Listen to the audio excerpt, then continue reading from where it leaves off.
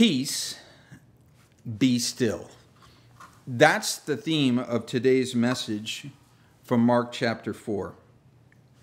And when I think about that, peace be still, it's a reminder to me anyway, that even when there is a storm, even when there is a, thing going on in my life that might, tear it to pieces, so to speak, I can still listen to Jesus who would tell me, peace, be still.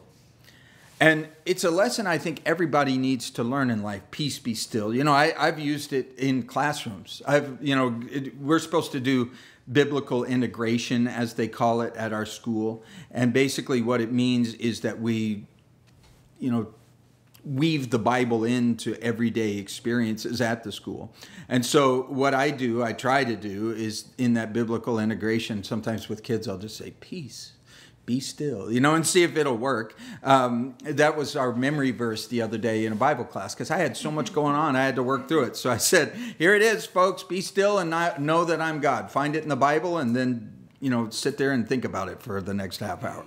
And so that simple statement from the mouth of Jesus changed the disciples' world, both physically and spiritually. And what I like about it is that in this case, it did change and correspond the physical and the spiritual, but it's not always that way. Sometimes there's still a storm. Sometimes God stills the storm. Sometimes there's still a storm. But either way, the message is peace be still. And I like this picture. I don't know if you can see it. Maybe after the teaching, you can get closer to it and take a look. But it's actually a guy out in the middle of a lake or a sea, and there's storms on both sides, and he's on a train track. Actually, that's a train track there. It's not a pier, but on the end, at the end of it, is a train coming toward him, a train heading his way. And again, if I were to look at that guy, I'm sort of glad I'm not him. But then there's days where I go, that's exactly who I am. Maybe you can relate to that guy, and I don't know what advice I would give him. Again, can't outrun a train, right?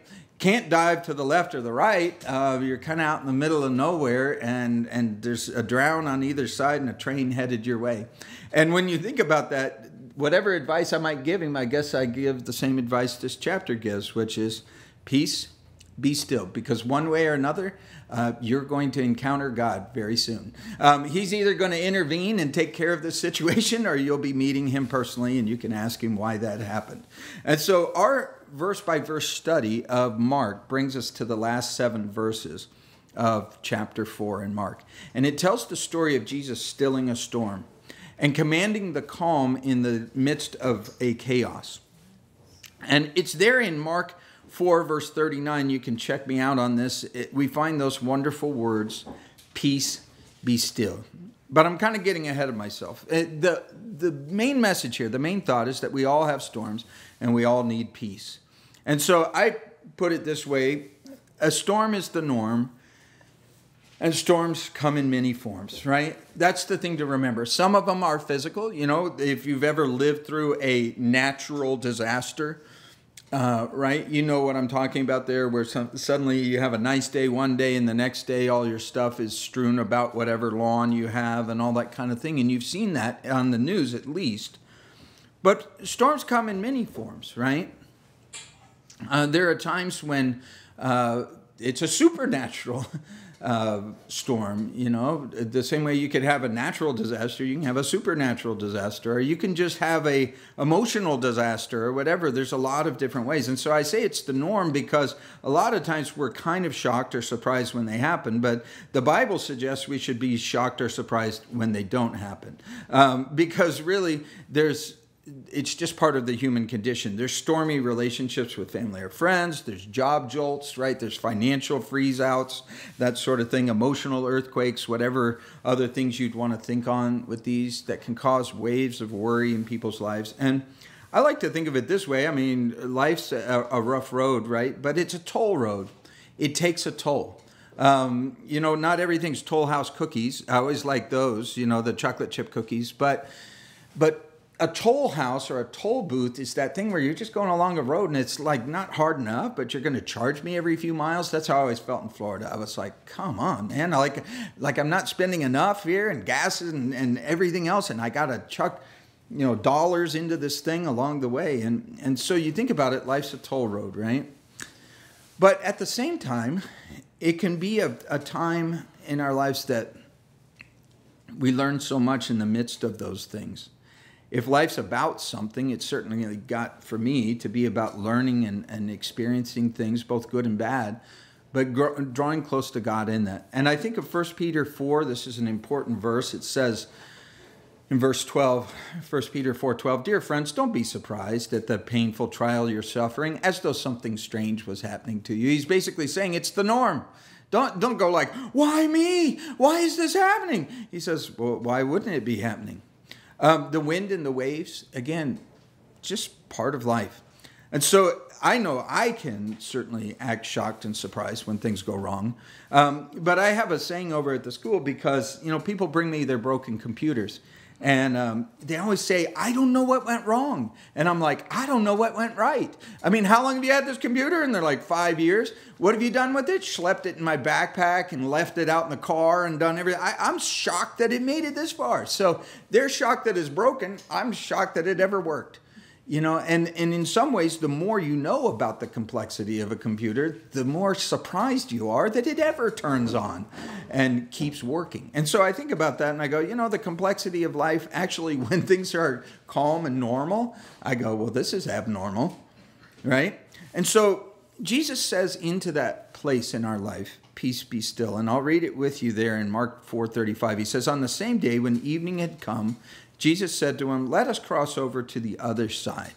Now, when they had left the multitude, they took Jesus along in the boat as he was, and other little boats were also with him." See, there's a lot in this Mark account of this. I love it. And one of the great things is this is an event that probably you're familiar with if you're at all familiar with the Gospels. And I say plural because there's other accounts of it. And what's nice is you can draw off of those.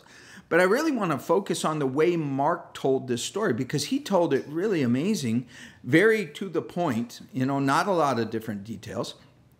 So the details that he did choose are interesting to me. First of all, he sets the scene by letting us know that he had been in the boat all day. Why was he out on the boat? Well, you remember it maybe from a previous passage of Mark where he said, he pushed out in the boat to get away from the crowd. He told the disciples, "Get a boat ready because these guys are going to crush me. They're going to, mush us all with their needs. And there's going to come a time when we're going to need to push out into that boat." And so they did. This was not just a little vacation for them. It was a necessity for them. He needed some space, and he knew that they did too. So many people were pushing and shoving for his attention that Jesus, in fact, got in the boat to keep from being crushed. And when you think about this, he was teaching, and he had something everyone wanted to hear. But what I love about it is that they also saw things that he did. And I think what's great about Jesus is not only what he said, but what he did. His example was simply instructive, even when he kept his mouth shut, right? And so what you see in here is when he wasn't helping and touching and teaching people, he still did get away to himself. And so many people had so many needs, and I wrote it down this way. Needy people can be greedy people. What do I mean by that? Well, we can all be needy. I'm not saying other people are and I'm not. I can be as needy as anybody. But when I'm needy, I'm greedy. And what I mean by that is I'm genuinely not thinking too hard about whether you're going through a storm yourself. If I'm going through a storm, I'm thinking about me, myself, and I, the unholy trinity there. And so I'm thinking about how this affects me. I'm not looking around thinking, well, this affects a lot of people a lot of ways. Now, some people are so selfless, so Jesus-like that they are thinking about others even during those times. But for the most part, I can tell you needy people can be greedy people. And long, difficult days for Jesus, people didn't look over and say, well, Jesus looks tired. Jesus looks pressured. Jesus looks like he could use a rest. They were like, I have number 75 in line and you're only on number 25 and you'd better not go out in the boat before you get to me. Because again, needy people are greedy people. And I say that primarily to tell us that the needs will be endless, which means if you are a person given to meeting the needs of others, you have to take some nod from Jesus and realize that you have to meet a need of your own as well, which is a need sometimes just simply to have some peace and be still. And so when I think about this, most needy people are never going to say, oh man, you look like you could use some time off. That you look like you could need maybe a rest or some time away from this situation. Nope, they don't tend to do that. They tend to press on with their needs. And so this is interesting because, again, it says Mark 4:35, the same day when evening came. What was the same day? A day where needy people had just about crushed him. And he gets out into the boat with his disciples. And he says to the disciples, let's cross over to the other side. Now, the place he was talking about there is the Sea of Galilee. Again, that's an important thought because it's sometimes also called the Lake of Gennesaret. And it exists still to this day. And it's a very volatile situation there. Storms can come out of nowhere there. A storm is the norm, and they come in many forms. Okay, so depending on the season, things can really happen at that Sea of Galilee. And you might go there one day and take your pretty pictures. Here's the Sea of Galilee. And later that same afternoon, people are like running for cover in that same place because the storm comes up so quickly. And so I think about that, and it's an interesting thought here. But here's the one I want to really spend just a moment on. And I know you missed it because I missed it about the first however many times I read this in my life. But I saw it recently. And it's this, verse 36. They took Jesus along as he was. I don't know if you see that in your translation, but that's what the New King James says. They took Jesus along as he was. Now, it's a funny kind of phrase. And I'm going to give you this to look at here up on the screen, right? He became as he was so we can become as he is. What is that thought? It simply means this. If you ever see an as-is house, you know what it means? It means it's a fixer-upper. That's what it means. If you're selling your house as is, what is it you know as an owner? It's got a few fixer things. It's got some stuff that needs repair, right? And I am not warrantying it. I'm not going to sell it to you. And then when the roof collapses, say, oh, wow, that's on me as the seller. Nope, that's on you as the buyer. You are buying it as is. And when you think about that phrase, again, I went and looked at it in the original language. It's just what it says. It says they took Jesus along as he was. As he was a little broken down. Now, again, you got to remember, this is God as a man, right? And so here is Jesus, and there are several times in Scripture this is confirmed where it says he was hungry, he was thirsty, he was tired, he was pressured, right? I mean, so if it's true of God, can it not be true of me? And so they took him along as he was. What it means is he didn't get to shower first. He didn't get to get all Messiah'd up before he got in that boat. He was just him. He was just kind of battered and bruised, so to speak, from the day. He had been teaching all day. He had been touching people all day. He was dirty. He was stinky. And life was busy for him, and it pressured him. And he got into the boat with a need just like they had one. And they had a different need than he had. And we'll see this in it. And that's why I wrote down, he became as he was, so we can become as he is. He willingly went through this world. That's what I mean by that. He submitted himself to the same things that we go through. So we can't ever say, God, you simply don't get it. You don't understand. He says, sure I do. They took him along just as he was. And his life, again, was like that. But it's also so we could become as he is, to show an example. He showed an example, first of all, of his willingness to lower himself to our level, but he also showed a desire to lift us to the level that he has contact with, which is the eternal level, right? I hope you see that. I hope you'll think on it when you look at it later. If I'm making it up, just tell me. But go in and look at it. There wasn't a break in Jesus's life, and he was a little broken down from that. Not sinful, but just plain exhausted. And see, I think about that, and a lot of times people equate the two. People apologize to you for being tired. Jesus, wasn't saying, oh, well, I'm such a mess, don't take me on the boat. They took him as he was. And that means God will take me as I am when I'm like that. But he also has somewhere he wants to take me in the process. Very important. So Jesus left the same boat he'd been in all day, in the same clothes he'd been in all day, quickly fell asleep. But the day wasn't over, right? The disciples were about to get a pop quiz over the lessons that Jesus was teaching them that day. And so verse 37, Jesus didn't need to learn this. He already knew it. They did not. And so a great windstorm arose and the waves beat into the boat so that it was already filling. Basically, you have water coming over the side. The Sea of Galilee, again, it's a body of water that's about 13 miles by 7 miles. And it is 600 feet below sea level. And it's surrounded by mountains. Again, if you think about a geography built for crazy weather extremes, that's certainly one. And there are times in that area, again, that waves can get in excess of 15 feet in a very short time. That's pretty much a tempest in a teacup, right? I don't know if you've ever heard that phrase, but sometimes big waves in a little lake are worse than huge waves out in the sea, right? Because they're just so pounding back against each other and the waves coming back against the shore and everything. So it says a great windstorm arose, no warning. And the waves were coming over the top of the boat. Now, I can't hear this or read that without thinking the weather started getting rough. The tiny ship was tossed.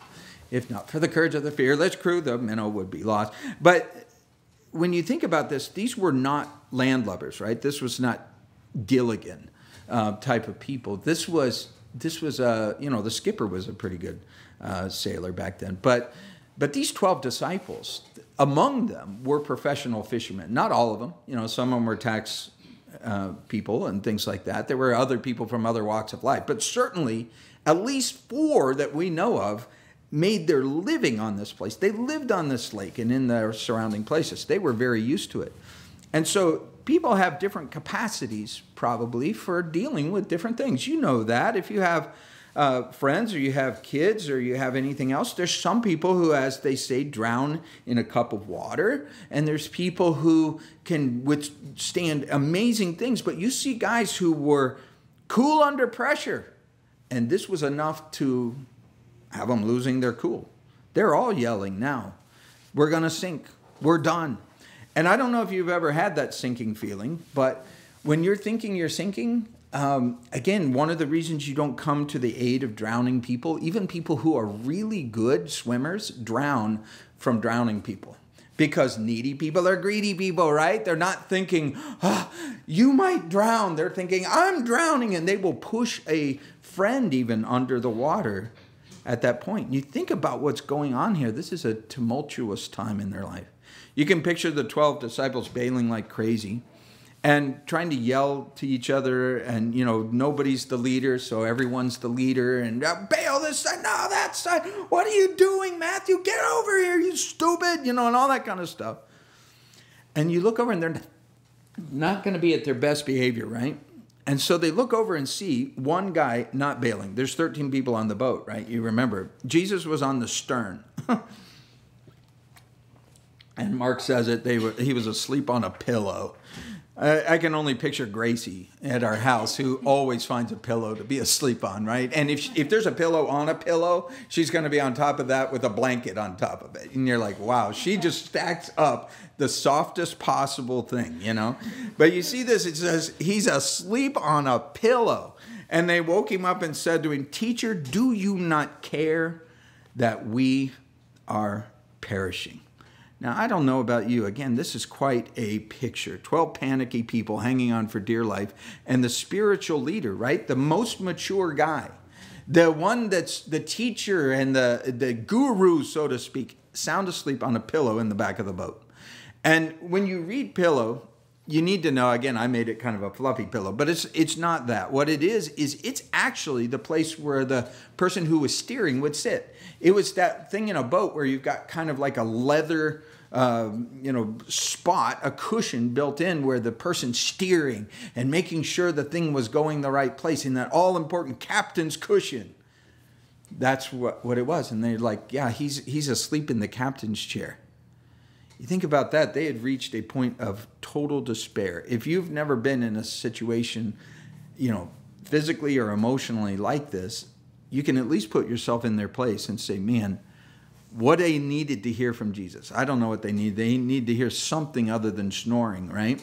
They woke him up and they rebuked him for not caring. I love that. They take time out of bailing, right? They're like, whatever they're doing, whatever they're doing, they take the time to say, this guy needs to be awake. And they say, don't you care that we're dying? And it's clear from the rest of the story, one thing's clear, is that they didn't expect him to still the storm. They didn't expect him to be able to, because they were shocked when he did. They were like, who is this?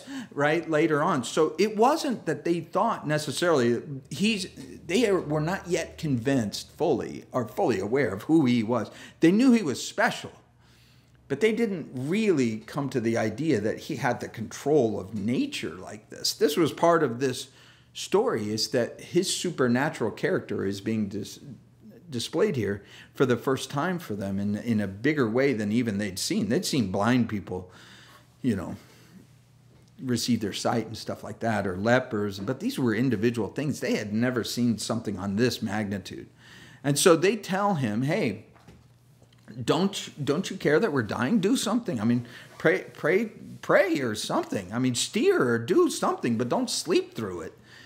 And I don't know whether they thought he would miraculously produce a bigger bucket or, maybe something like that. I'm not sure what the size of the miracle they were hoping would happen, or just frustrated to see someone else at peace when they were falling to pieces. And I don't know about you, but I've seen this in my own life. It's the Mary Martha syndrome, but it's basically the most annoying thing in the world when you're going through something difficult is for somebody to be calm. It really is. It's like, what's the matter with you? Do you not see how bad things are right now? And they're like, peace, be still. And you're like, oh, give me a break. Get out of here. We don't need that kind of hippie junk. Get out of here, man. This is a serious problem. And so I think about this. Again, if I were that guy with a train coming my way and someone just, sent me a text, peace be still, brother, I'd be like, that's wonderful, but I'm on the track and you aren't. So when you see this, you can picture him with them saying, look, at least if we're going to all drown, I want you to see it. I want you to go down with me, right? And it's easy for me to think of it as funny because I wasn't there. And I know how the story ends, but they didn't. And it was no laughing matter to them. So they are upset and they're shaking him and they're like, do you not care? And I've said that to God. I don't know if you have. I've rebuked God before. I suppose God's rebuked me a few times too. But, I've shaken my fist metaphorically or even physically at him before. I've been a pretty stinking upset at some stuff before. And basically the content of that message was, in the midst of some chaos, some confusion, don't you care? I mean, you don't care. And I think this is really interesting because the wind and the wave did not wake Jesus up, but you know what did? The cries of people saying, you don't care. See, he didn't get woken up by the huge wave or the splash of water coming in. He's snoring through that, but he could not ignore the cries of the people close to him saying, you don't care at all. See, and so he didn't roll over and go back to sleep. He got up and he took care of the situation. I think this is great. He changed the physical situation. But more than that, he changed the spiritual climate there. And I think that is the universal lesson. Again, there's people who would love this to be that all I got to do is wake Jesus up, right? And he will calm my storm. And that's not the message of Mark. It's not the message of any of the Gospels. It is that when there's still a storm, we can be still in the storm. You look at how Jesus was. They took him like he was, but he also was trying to take him to where he was. He was able to be at peace when the storm raged, and he was able to be at peace when the storm was not raging. And so I think about this. How does it work? How does it happen practically? Remember, he had been teaching them all day. They said that to him. Then when they wake him up, they're like, teacher, teacher, teacher. Teach us what we're supposed to do, or, teach us that you care or something. He had spent all day giving them lessons on faith. You know what one of the ones that he had talked about? He had talked about different soils. And maybe the parable of the soils, the hard soil and the shallow soil. And the shallow soil was the one where he said, here's something, but when trouble comes, they wilt. They don't stand up under it because there's no root. And so one of the things he was trying to do in his disciples was grow roots in their life, right? Get them to understand that the storm is the norm. It's going to come in all forms. And guess what? It doesn't mean you're outside the will of God. Doesn't mean God's asleep. Doesn't mean anything other than there's lessons to learn. And teaching is always followed by testing. I don't know a teacher who doesn't test. Even I, who tend to wrap my tests around such sugar that people don't even know that they're getting them in class. You know, that's what I love to do. I like, oh, Mr. C, he never tests us on stuff. And I'm like, I test him all the time. And one of the things that I tell him is, I'm not testing you, but life will test you on what I have said today. I have given you a lesson today, and watch for the lab. Watch for the lab. There will be a lab session. I won't be the guy in the coat. You know, I don't know who it'll be, but somebody will test you on what I just told you. And so when you think about this, Jesus had told them all kinds of things, and they had sat through a whole day's worth of lessons that were just theory until they got burned into their brain through the suffering. And I think about this, Jesus knew they weren't perishing. The fact that he was sleeping meant that he was teaching them before he told them, peace be still. He'd already told them, you can still be at peace when life's going to pieces. And they said, yeah, check, got it in my notes here, got it in my notebook. And he said, yeah, well, you know what? I'm going to go to sleep and see if y'all understand that. And when I think about this, so much that I could and you know, comment on it, but I think more than anything, just watch for the lab sessions, watch for the lab sessions, because God teaches us stuff in theory, but then he gives us an opportunity to practice it. And it was part of his lesson plan, right? Teachers do that, at least theoretically. We're supposed to do our lesson plans, right? We plan for the day. And so students may be shocked by a pop quiz, but I look at my notes and it's like, pop quiz. It's not a pop to me. I knew it, right? And so Jesus was at peace in the storm because he knew it was part of the curriculum, so to speak. Psalm 121, if you think on this one with me, it says, he who keeps you will not slumber. The God of Israel doesn't sleep. So God, you know, the Father was awake when the Son was asleep.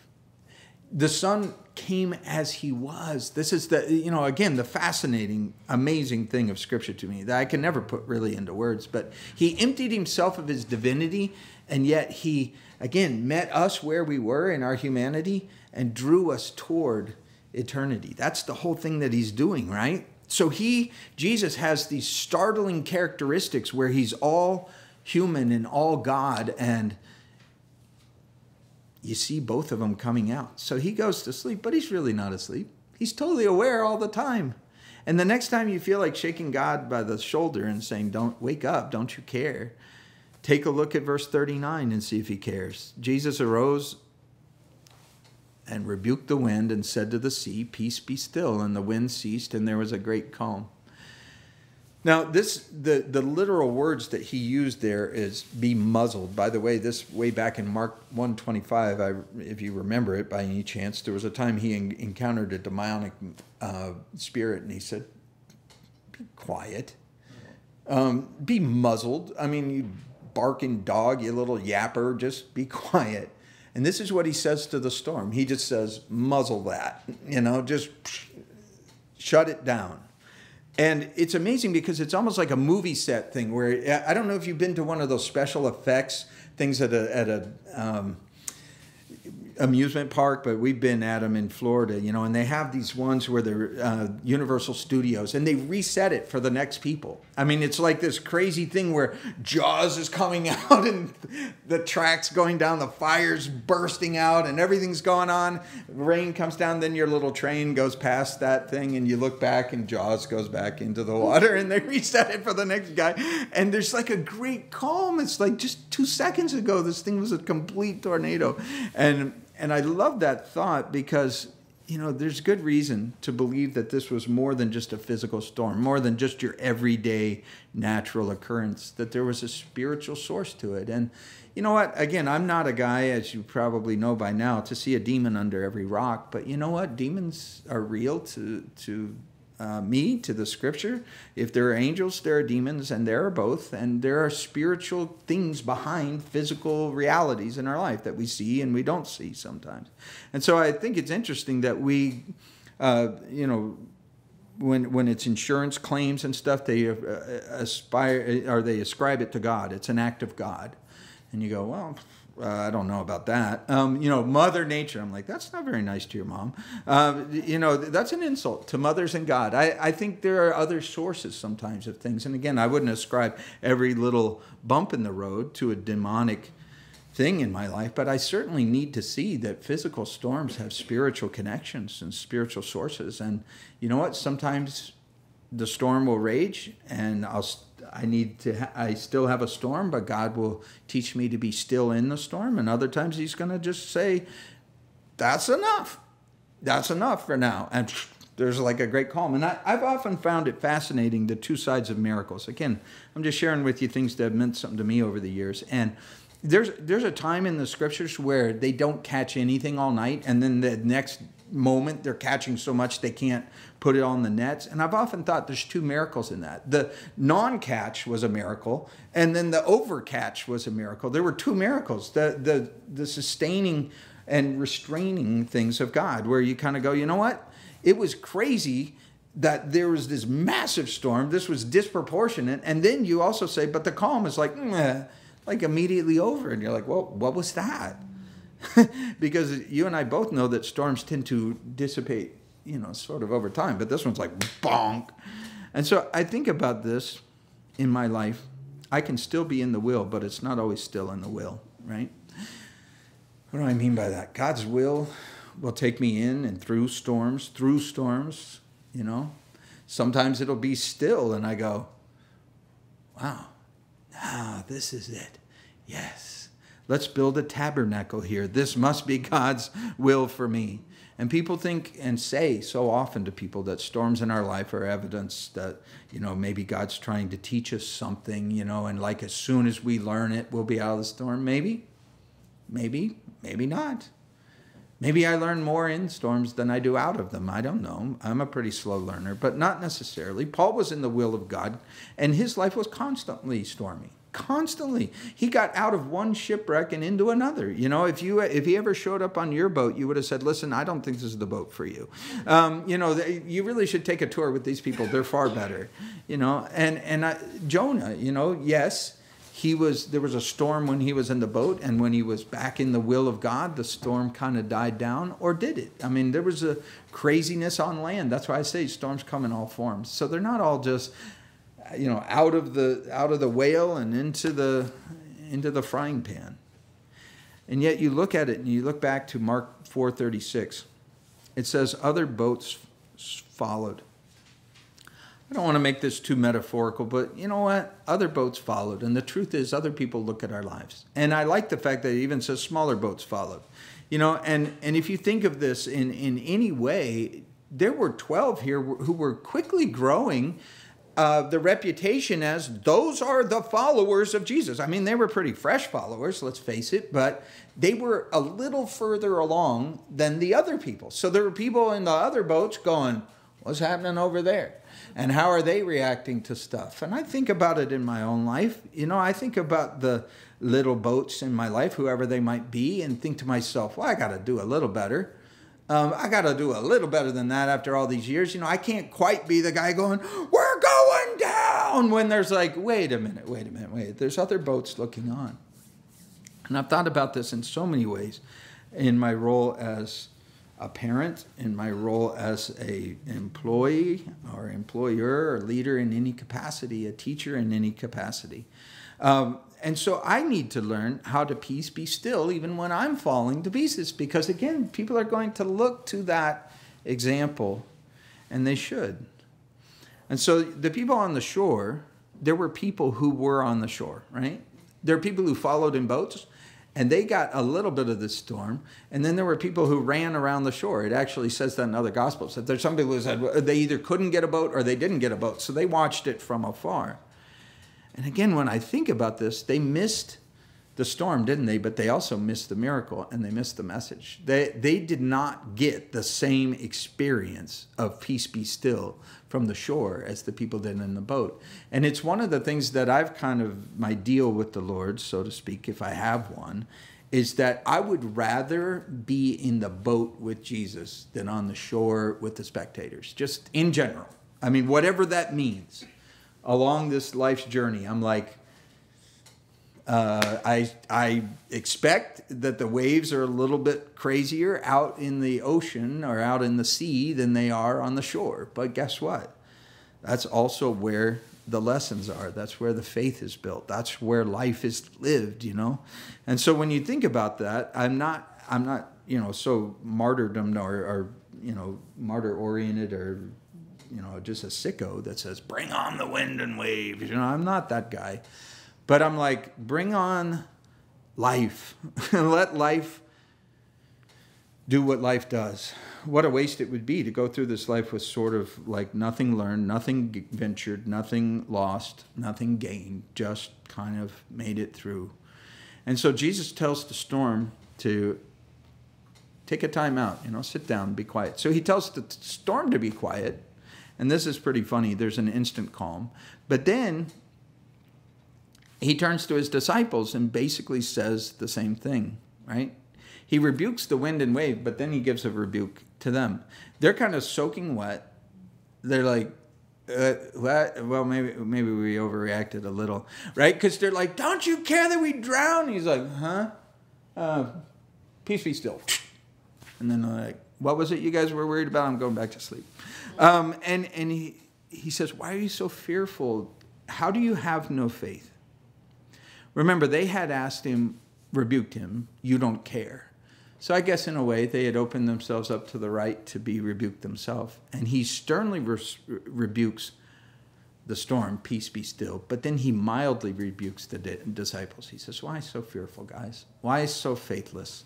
Fearful, faithless. The two kind of go together, right? Fearful, fear, or faithless. When you think about this, he says, how can you have no faith? And that may seem unfair to us. It seems a little bit. But, you know, I don't believe in here that Jesus really expects us to have a smile on our face as the storms are hitting us and all that stuff. You know, sinking ship, I don't care. I don't even know that he expected them to sleep through the storm.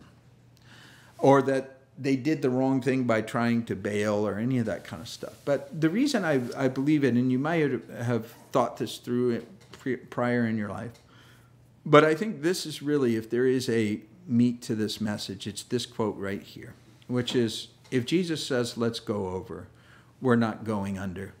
See, the key to the whole passage is found back in Mark 4:35. He says, let's cross over to the other side. He didn't say, let's get halfway across and drown. He said, let's go over to the other side. He had already told them things they were going to do the next day. He'd already done that with them. Now, God hasn't given me any promise that I'll be here 10 years from now, but he had given them the itinerary of what they were about to go do. And he had told them already at this point some things that needed to be accomplished in his life and in theirs. And so he tells them, let's cross over to the other side. And when you think about this, when Jesus says you're going over, you're definitely not going under. And they were rebuked for having no faith because they hadn't listened to the things he had revealed to them. There were things he hadn't revealed to them, but all he was asking them to do is believe the things he had said to them and not have to know everything. I've noticed this in my own life and in the lives of others. People need to know everything. I love to know all the facts. But you know what? All the facts still aren't going to give me all the faith. If I have enough of the facts, I have all I need to have peace and be still on the inside, even when things are raging out of control on the outside. Because again, if Jesus had given them, you know, a forecast and all this kind of stuff, I don't know that it would have made it one bit of difference when they were in the middle of it. And our greatest problems, I think this shows, are within us, not around us, because in some ways, they continued to be anxious and fearful and doubtful and worried, even when they weren't in the midst of a storm. You see this even when they get back to shore. There's so many things that were still on their mind. They weren't afraid of drowning now. Next thing they was afraid of, being run out of town, or that they'd run out of food, or whatever else. I mean, you think about it with the Israelites, right? I'm reminding you of them. They went from, we're going to drown out here as the Egyptians chase us, to a few days later, it was, there's no water and we're going to die from the drought. So you think about this. Verse 41, they feared exceedingly and said to one another, who can this be, that even the wind and the sea obey him? This is a different kind of fear. Maybe it's the beginning of the kind of fear they really needed, the kind that chases out all other fears. It's not really a cowardly fear. It's the word the Bible uses for awe and respect in the presence of overwhelming power. They were kind of like, I was scared of the storm, but now I'm kind of scared of Jesus in some ways, because I'm realizing he's even more powerful than the things that overwhelm me. He's overwhelming to the things that overwhelm me. And when I think about this, the stressing blew in a blessing, right? That's what I wrote down in my notes. The stressing blew down a blessing, which is an expanded view of who Jesus was, an expanded view of what life was all about. And they had seen him perform miracles again. They'd heard him preach messages. He was a very godly man to them, even a very special godly man. But he was not yet Lord of Lords, King of Kings, God of gods to them, right? They had a pretty small view of him overall. Psalm 107, which they had grown up knowing, said that only the Lord, L-O-R-D, only the great I am could still a storm. And here he was connecting those dots to what they knew in theory to what they were experiencing in practice. And I want to end with a thought on this, which is the really spiritual implication for us, because crossing over, when you think about what crossing over is, he says, let us cross over. And you know my love for words and their multiple meanings, but when you think about the cross, I can't help but think about what it is to cross over to something with the awareness of what the cross means. Because Jesus, right, he went through a personal storm unlike anything, and crazy things happened on the day of his crucifixion, right? Amazing things, graves opened, rocks split, all kinds of physical manifestations that people would have been saying, wow, natural disasters happening all over. But it's because there was a supernatural disaster occurring. But it wasn't really a disaster, was it? What would have looked on the surface to be the worst of all days was the best of all days, and it's coming up for us, right? Good Friday. And I've always said that every Friday is a Good Friday, right? For me it is. So maybe we should rename that one Great Friday, right? But what was great about it? Well, it wasn't great in and of itself. If you looked only at the perspective of that day, you would say a great and godly man was silenced, killed, tortured, innocent, treated unjustly. I mean, there isn't anything good on that day except the perspective of history that came quickly enough 3 days later, but spreads yet to this day, which is if the cross is the end, well, then that's it. So if the grave is the end, if the tomb is it, there isn't much good news here. But crossing over and what the cross means, he says, don't you care that we're perishing? Don't you care that we're perishing? Well, I can never hear the word perish without thinking of John 3:16, probably the most famous of all gospel passages, which is that whoever believes in him would not perish, but have eternal life. Does that mean won't physically die? Well, obviously, perish is a richer word than that. It's more than that. And there's a crossing over from this life to eternity that occurs in a person's life where he says, but that is not the end and not the totality of the story. To look at a person's life and say, this person's life ended tragically, and you go, well, it transitioned tragically, didn't it? But it didn't end tragically. It segued, if I could use that word, and you go, yeah, is it difficult to cross over? Well, if you think metaphorically of life as a lake, right? there's going to be a time where he says, let's cross over to the other side and cross over to the other side. And they're thinking to tomorrow where we'll do more ministry and we'll do that. But each one of these guys, we're going to cross over to the other side, right? And the cross was really the thing that made that possible. And I think this, when you think about it, don't you care that we're perishing? There's people who look down here and say, don't you care that we're perishing? Don't you see the storms we go through? Don't you see the difficulty this life presents? Don't you see how hard this is? Don't you see the toll road I'm on? Don't you see the beating we take, on the way? And he says, well, you're just kind of crossing over the lake. But I did promise you that we're going over, not under. And there's so many times in life that I felt like I was going under. Man, I'm going under. This is it for me. There's no hope. And he goes, I told you we're going over. You're not going under. And, how I'll exit this world, it could go very smoothly or it could go very unsmoothly. It could be pretty rough. Who knows? Different experiences, different ways.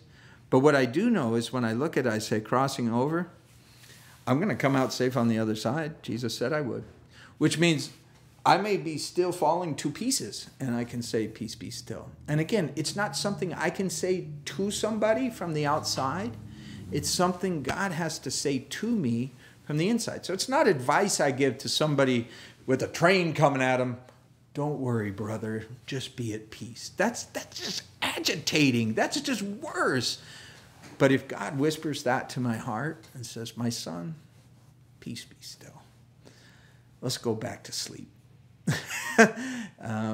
We're going through a lot of things, but we're going through a lot of things. And all those things that we go through take us to a side that Jesus says, that eternity, that's why I went to the cross. So whenever you think of crossing over a lake or crossing over the storm, the immediate calm on the other side of that storm, there will be a final storm in my life.